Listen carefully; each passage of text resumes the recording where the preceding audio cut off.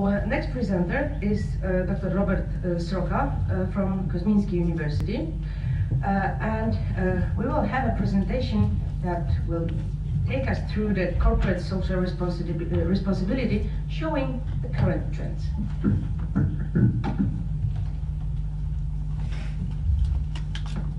Good afternoon. Thank you very much for the invitation. I try to combine practice and theory. Currently, I am ESG, Environmental, Social and Corporate Governance Director in one of private equity companies in Poland, but I'm also, for 12 years, I've been doing researches on business ethics, corporate social responsibility and non-financial disclosure. And the purpose of my presentation is to show corporate social responsibility idea in the broader concept of in the broader economic and business aspect. Okay, are we ready?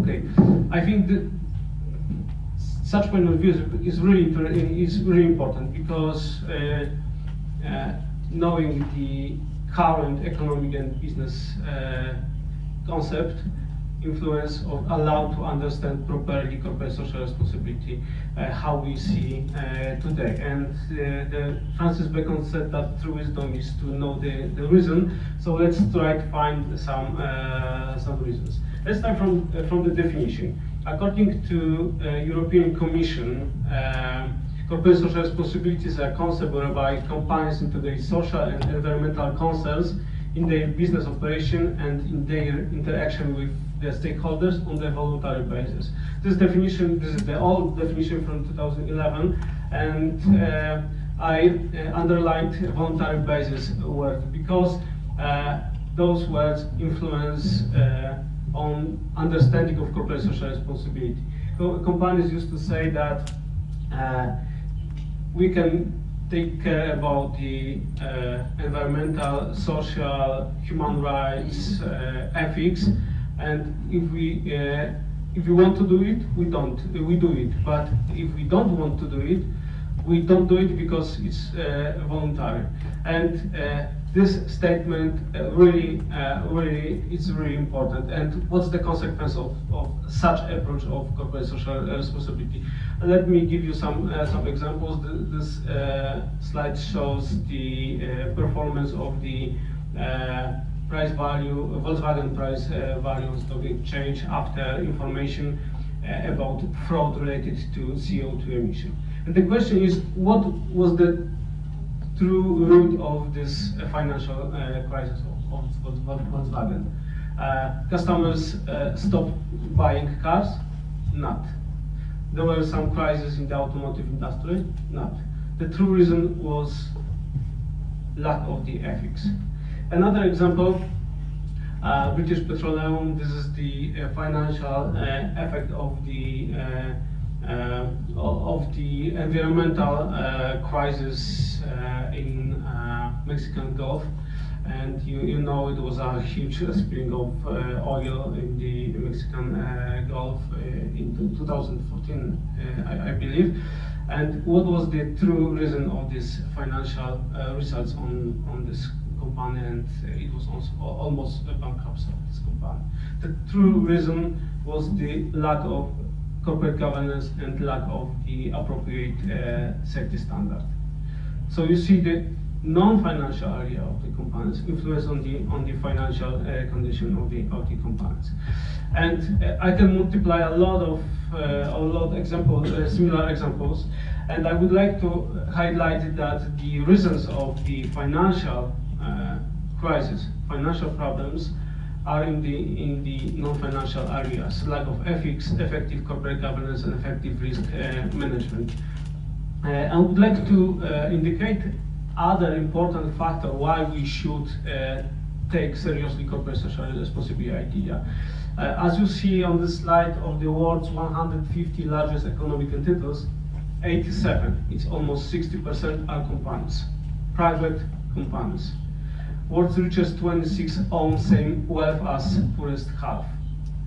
Just 1% of Amazon CEO Jeff Bezos' wealth in 2018 was the equivalent of the entire health budget of Ethiopia, a country of 105 million people. So you see how huge power have private companies.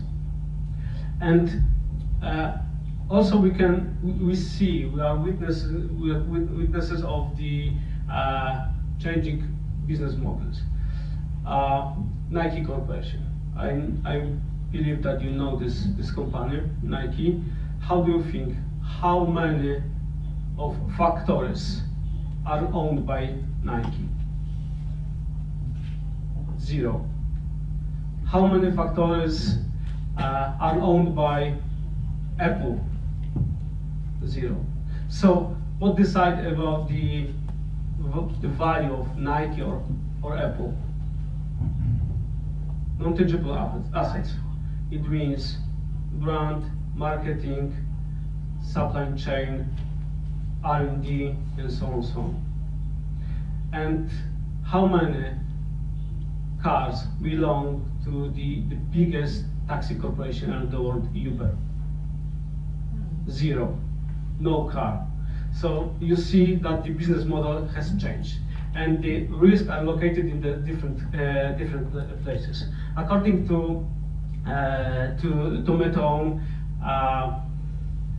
about the value of Standard & Poor's 500, this is one of the biggest international index. In 1975, about the value of this index, decide tangible assets, factories, stock, warehouse, logistics, and so on.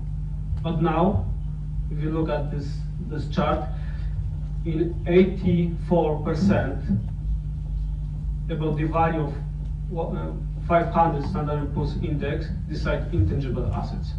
So we have to completely change our understanding of corporate social responsibility and corporate governance. So to summarize this part, non-financial data are financial in the long term. It's a really important statement. But according to the old definition, it's a voluntary. It shouldn't be voluntary.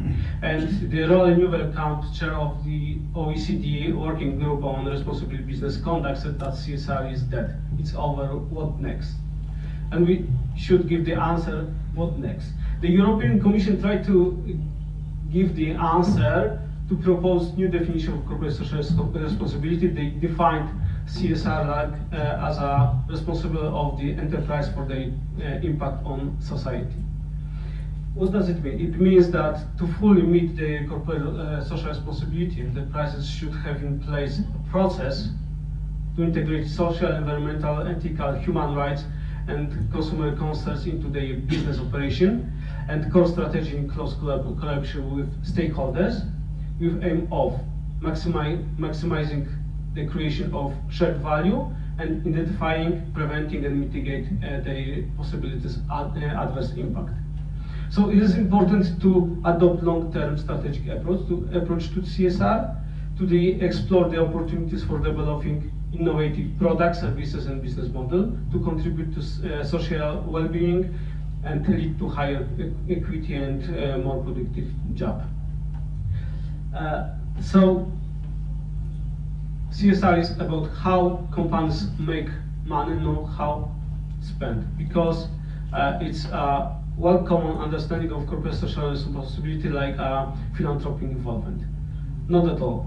It's a part of the business strategy. It should be included into the business strategy.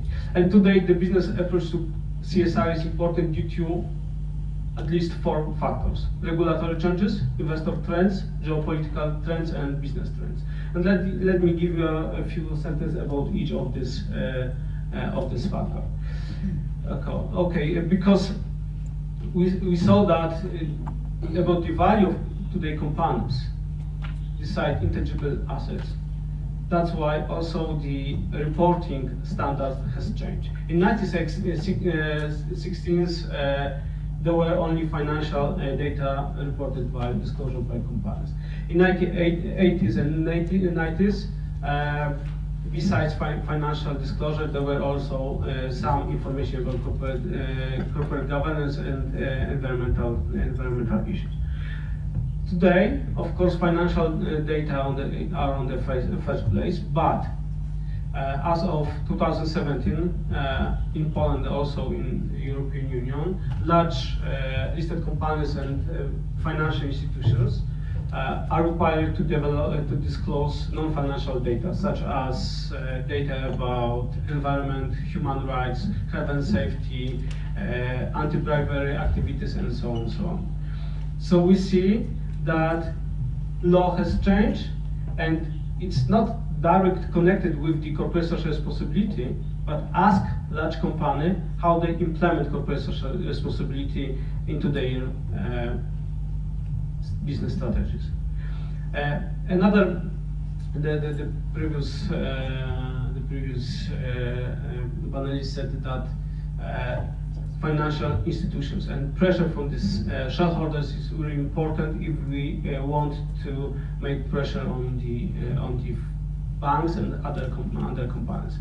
And I have to say that according to the EY research, 80% of European investors take into account non-financial data into their financial practices.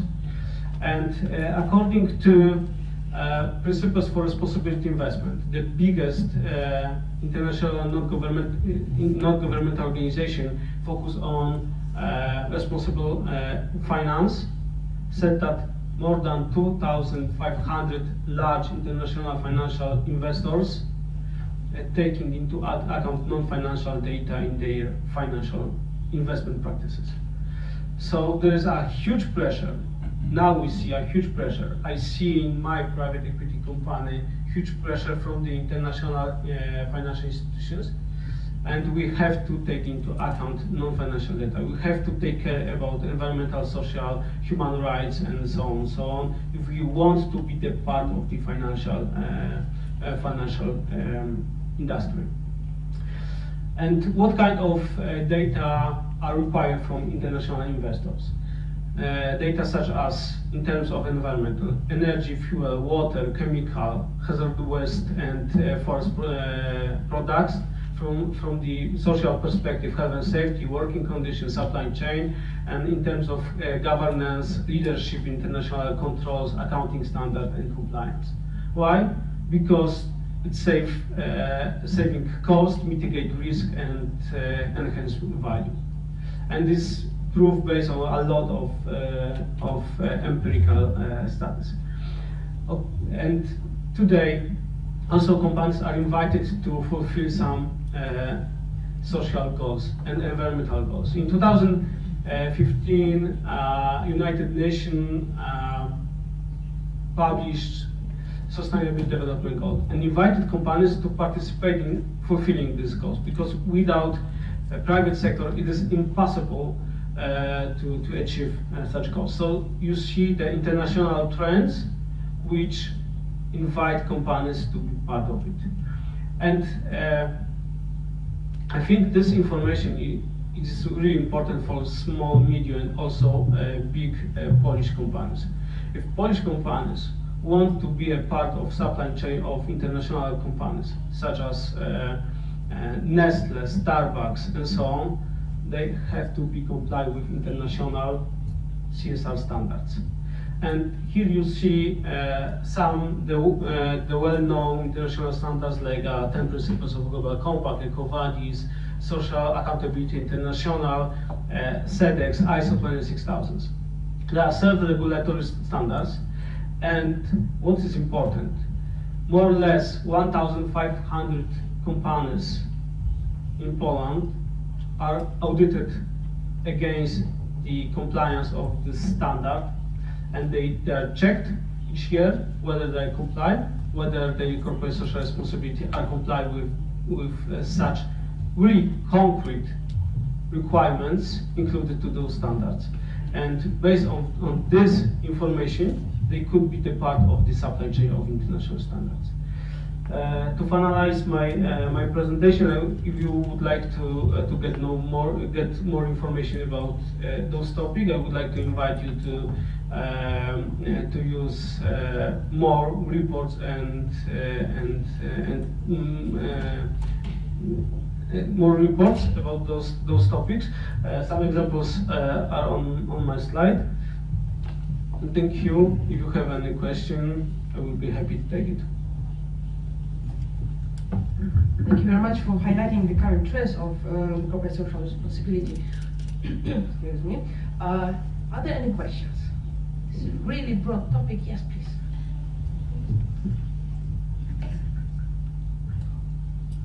Thank you very much. And when you talk about the financial data and the responsibility, and I want to talk about the two cases. And the first case is that it's about the insurance. And actually, I found more and more insurance companies, and they will change some rules, and it will confuse people. Because, for example, and I have this kind of case, and when you have enough materials, but they will have some thing, and they will confuse you, and they said it's not okay, and they will reject it. Actually, and also this thing, it happened in China.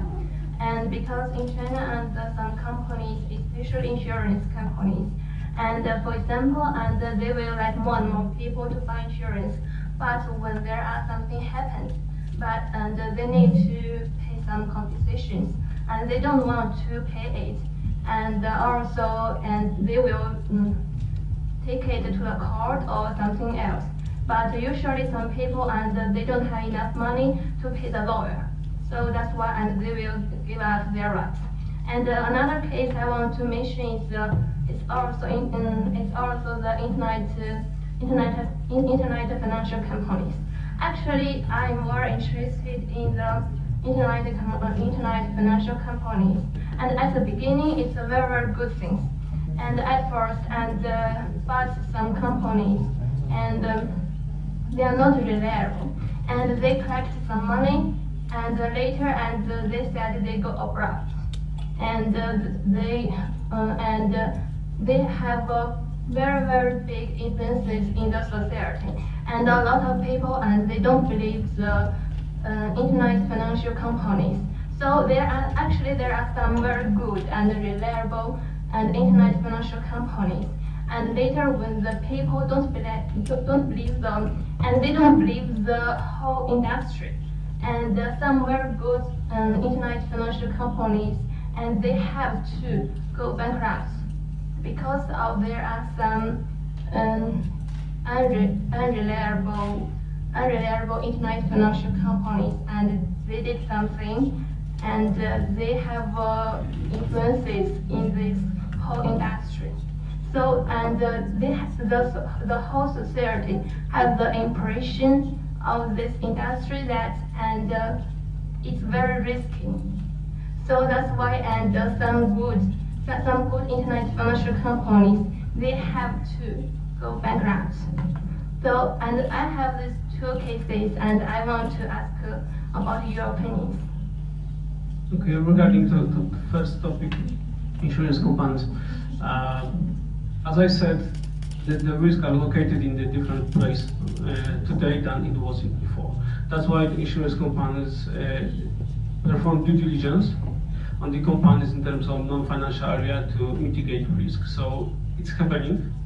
And regarding to the second topic, non-financial data are not the case of belief. It's the case of this is the business case. So if we manage appropriately non-financial area, we can mitigate financial risk. So it's proven, and a lot of cases I